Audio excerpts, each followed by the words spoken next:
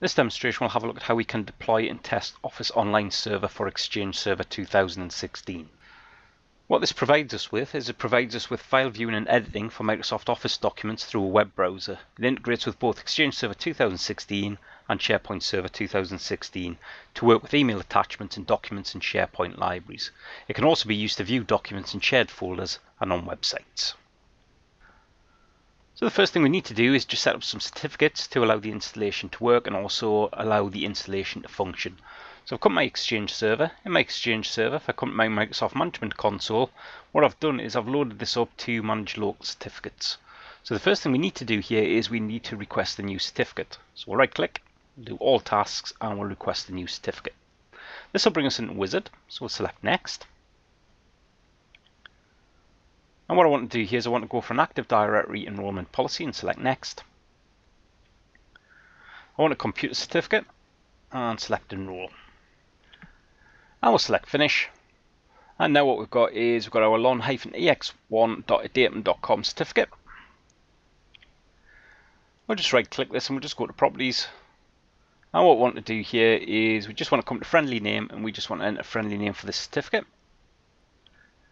And I'm going to call mine Exchange Cert and select OK. Now what we'll do is we'll just close the console. We don't need it anymore, so we'll just get rid of this. And we'll say no at this point here. Next thing we need to do is just come into the Exchange Admin Center. And we'll come to the Exchange Admin Center on Servers. What we'll do here is we'll just go for Servers, and then what we'll do, come into Certificates, and under Certificates I've got my Exchange Cert, so let's just double click on this. Then what we'll do is we'll come to Services, and on Services we'll use this for IIS. Then we'll save this off, and then we'll just close Internet Explorer.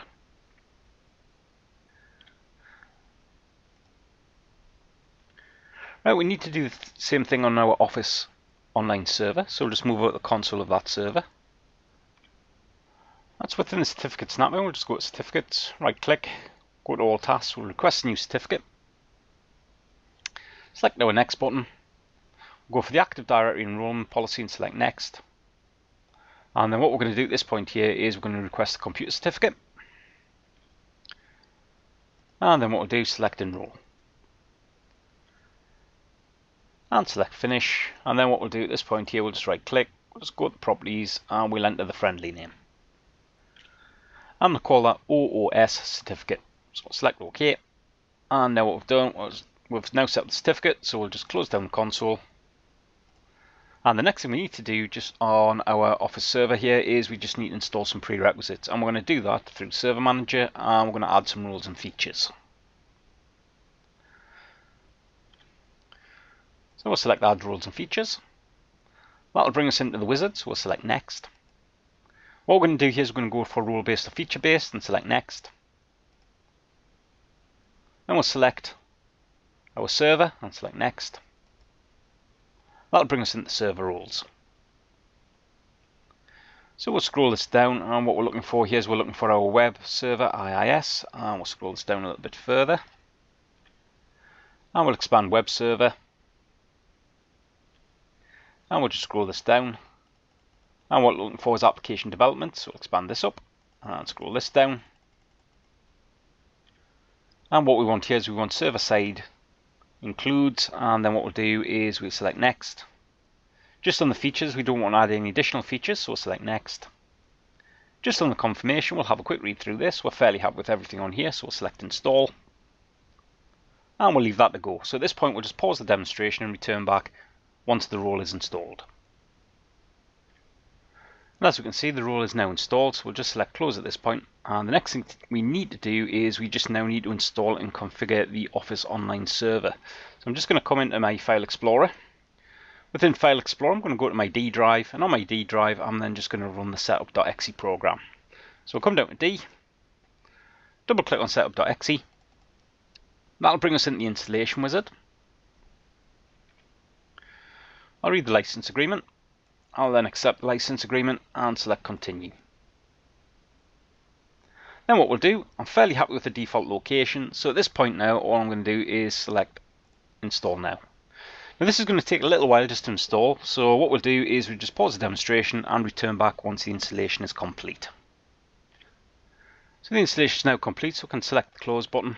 We'll then just go into Windows PowerShell, because what we want to do here is set up some information relating to certificates and also as well URLs that will be used. So what we'll do at this point here, I'll just clear off the screen, and then all we'll do is we'll just start issuing our PowerShell commandlets.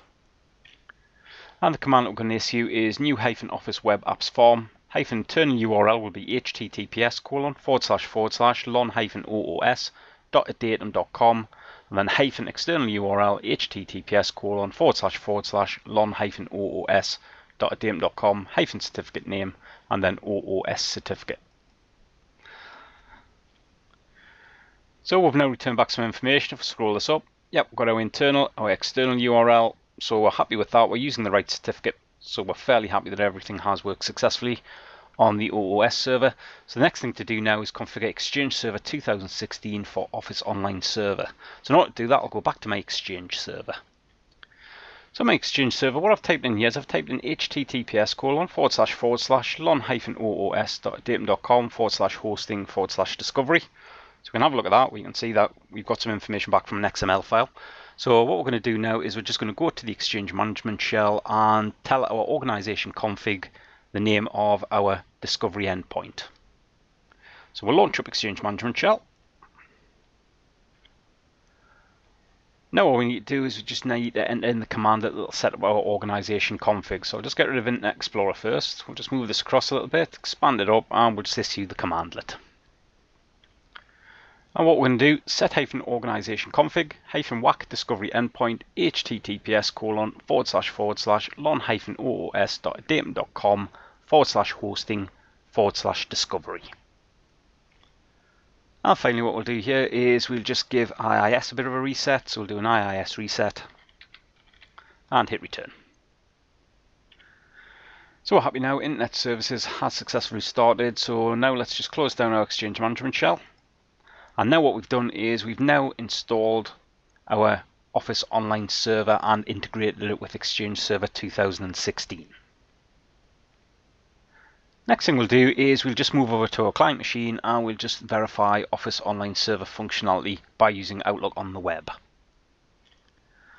So now client machine, what we've done is we've just created a file called test file. If we just double click on this just to show what's inside it, there's not a massive amount of data in here. Basically says this is Don's document, not really bothered about the activation wizard. So what we'll do here is we'll just close that down.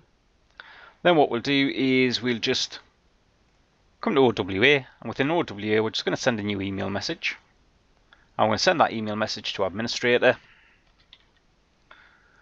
And what we're going to do here is just say this is going to be a test message.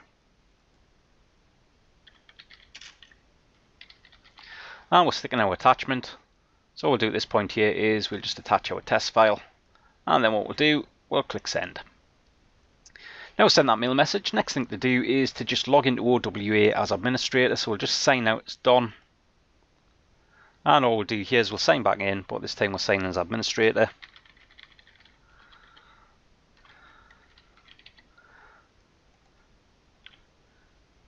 And now what we have here is we have a test message, so we'll just go for our test message. So we'll just double click on this from Don.